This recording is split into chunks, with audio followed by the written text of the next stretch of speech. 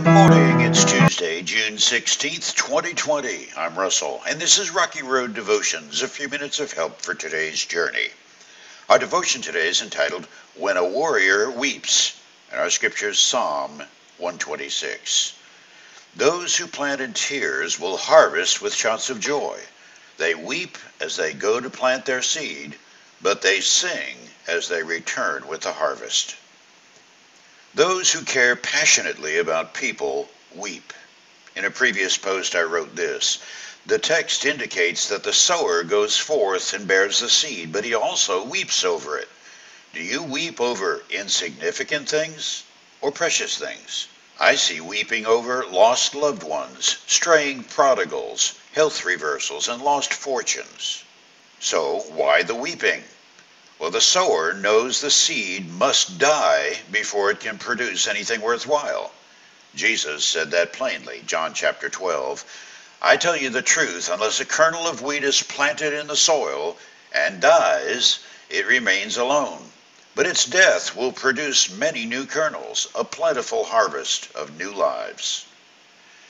In that passage, Jesus was predicting his death on the cross for our benefit. It was a short time before the cross, and Jesus understood the cost of saving rebellious humankind from eternal death.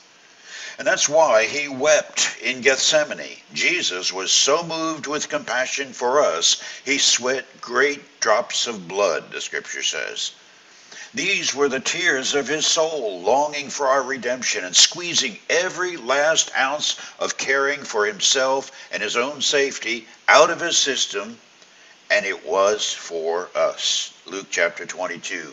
Being in agony, he prayed more earnestly, and his sweat was, as it were, great drops of blood falling down to the ground. I think of presidents making unpopular decisions knowing it might cost their political career or even their personal reputation, but doing it anyway because it's the right thing to do.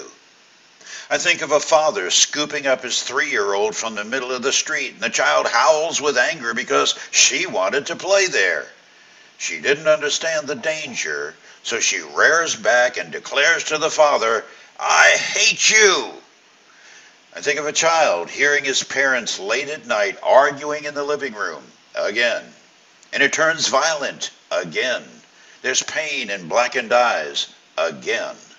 The 7-year-old cannot stay in the bed and listen again, so he runs to the living room and steps between mother and father, knowing he can't possibly make a difference, but his weeping makes him try.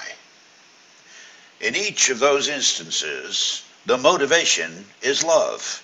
It's love that causes a president to choose the right thing over a popular thing.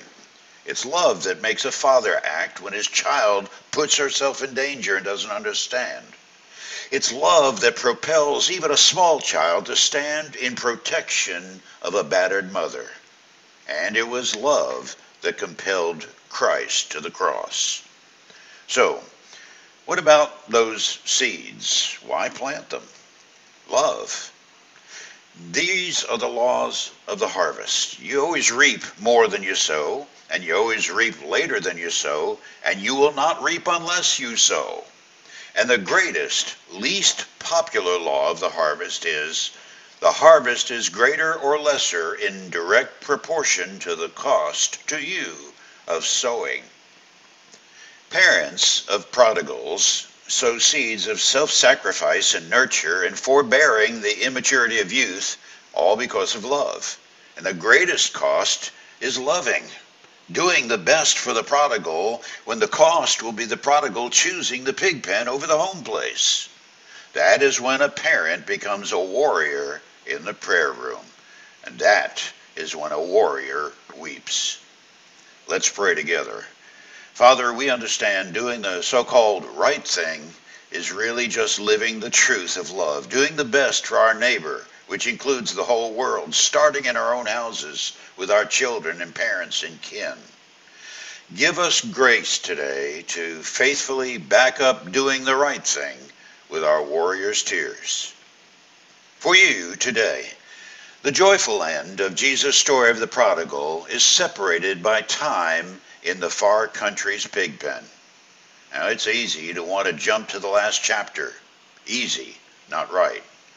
Give God time and plenty of warriors' tears to awaken your prodigal to just how bad that pig pen really smells and how exceptionally foolish was the choice to live there. You chew on that as you hit the rocky road. Have a blessed day.